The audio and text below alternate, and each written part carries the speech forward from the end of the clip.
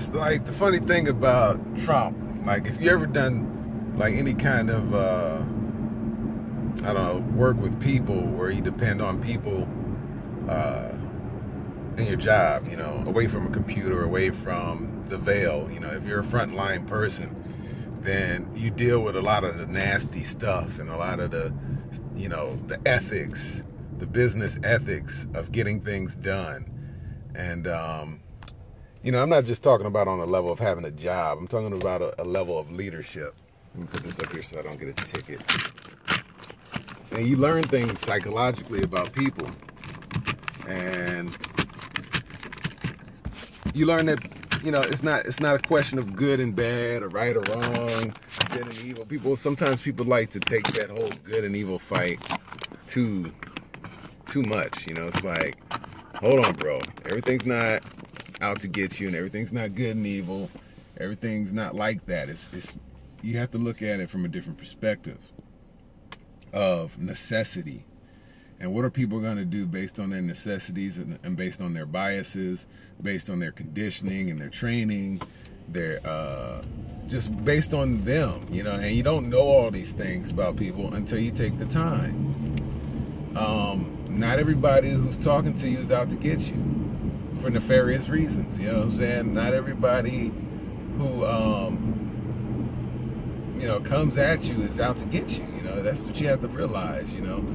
And not everybody, you know, who's there is not out to get you. I'm just saying, you have to take the time to investigate. Take the time. And don't be in a rush, because when you rush, when they say don't be in a rush, it's not so much that you can't move fast as you want.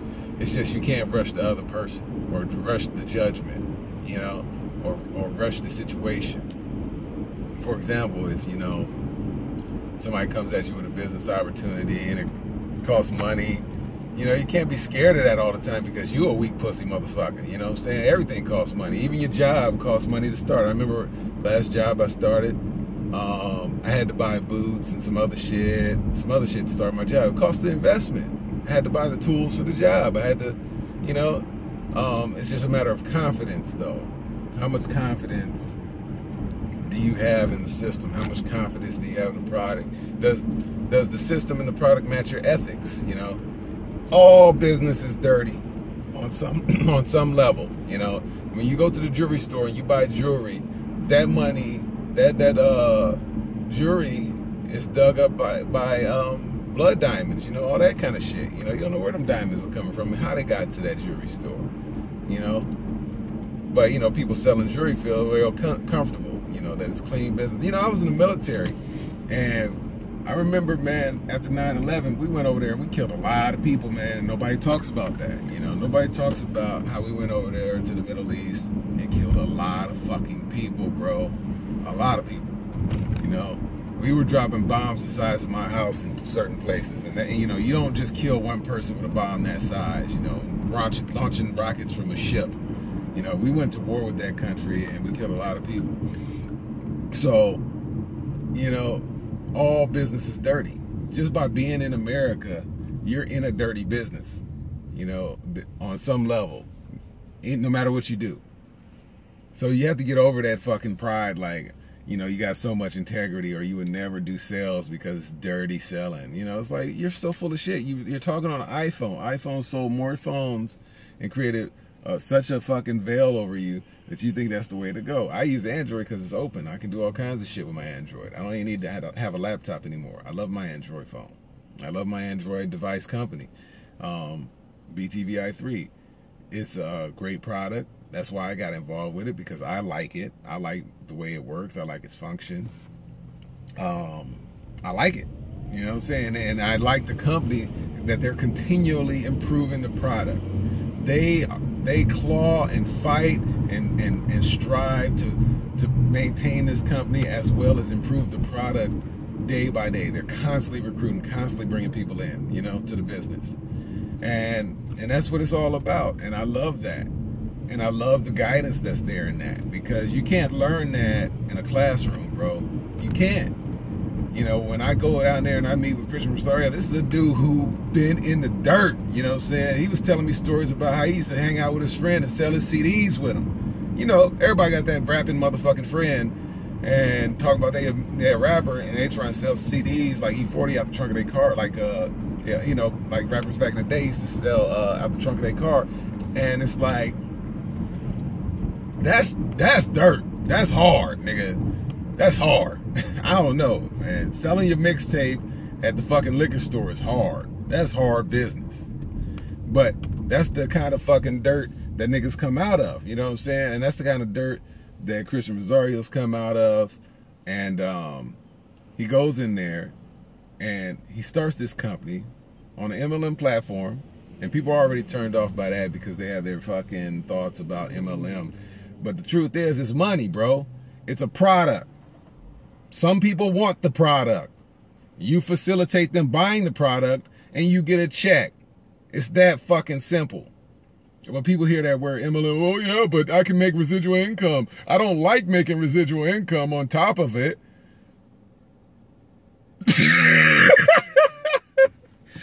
I don't know, bro. Do what you want to do. But it's a product. You sell the product. You get a check. That's it. And then on top of that, you get residual income if you know how to talk to other people and other people want to sell the product that you sell. That's it. We sell stereo systems. We sell fucking the BTVI3, the streaming television system, and we sell fucking all kinds of accessories and shit. We make a product from the ground up. We produce every fucking thing in that product. We have it manufactured. We continue to improve the product. The product is the best fucking product on the market, and you worried about making residual income like it's something dirty about it. You're a goddamn fool, man. These are the nicest people I've ever met. These are the best people I've ever met. And I suggest if you want to do business in this millennia coming up with the new Trump election and those type of lions. Yeah, Trump is a lion. That's why people don't like him. The little lambs are scared. They're scared that an entrepreneur, that a businessman is running the fucking country. And you know what? Hey, businessmen don't fuck around, man. It's about the bottom line. The bottom line is you produce, you generate revenue, you make sales, and that's that. You know what I'm saying? That's that. If you're not doing that, then you're fucking off your time. So all I'm saying is, you know, there is a system in place here. There's a product and there's a goal. It's a great product. I enjoy it. I watch The Walking Dead all the fucking time on it. I, you know, do my little fucking Snapchats and shit on it. You know what I'm saying? Hey, I use the fucking thing for everything now. You know, now when I'm sitting at home, you know, and I don't have to stare at my little ass screen on the phone. I can use the fucking BTV to do everything that that my phone does on my TV. Matter of fact, I can hook my phone up to my TV.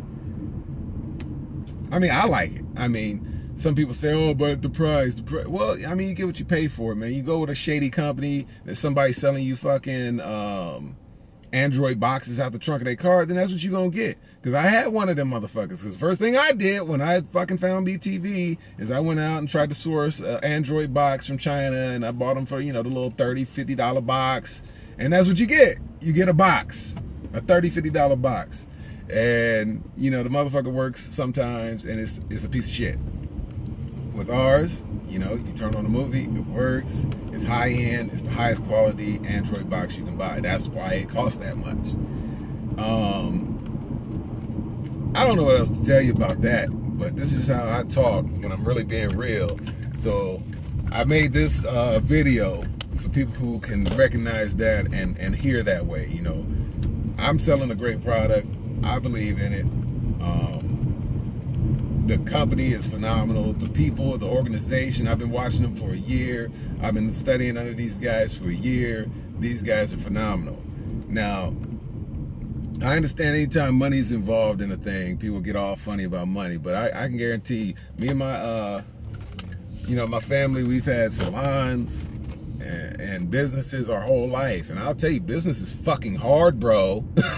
It's fucking hard. It's not fucking easy. It's fucking hard. It's hard to create. First, you got to create a fucking product or service. That means you got to be educated on a thing. And then you got to go fucking make that shit. Are you kidding me? That right there is a fucking hard.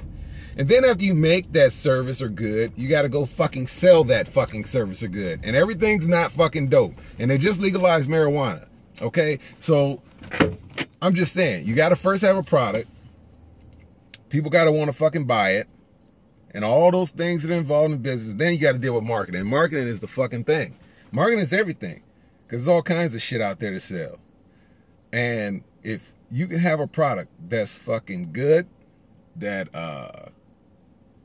you know, works and is great, and you love the product, and it has a great system behind it that's easy as butter to get the word out for you to make money off of, you're an idiot if you don't see the value in that. Now, I'm not saying everybody can do it, because some people are just very weak, and hey, I've been there. Very fearful, scared of every goddamn body. Everybody's out to get you. You're fucking paranoid out your ass. And it's hard for you to relate to other people because you sit in your fucking room staring at your phone all day, or even on the bus, you're staring at your phone, you little bitch. I understand. I've been there myself. I've been a little bitch myself. These phones got us fucked up. But if you can take hold of your life and open up to humanity, love thy neighbor, be a human fucking being, and reach out and just talk to people. And on top of that, your business you carry with you everywhere you go. So if people are so inclined to give a shit about you and the business you're in, then you can tell them you have a product that they probably already want. Okay? So it's okay. It's a great product. It's a great marketing system.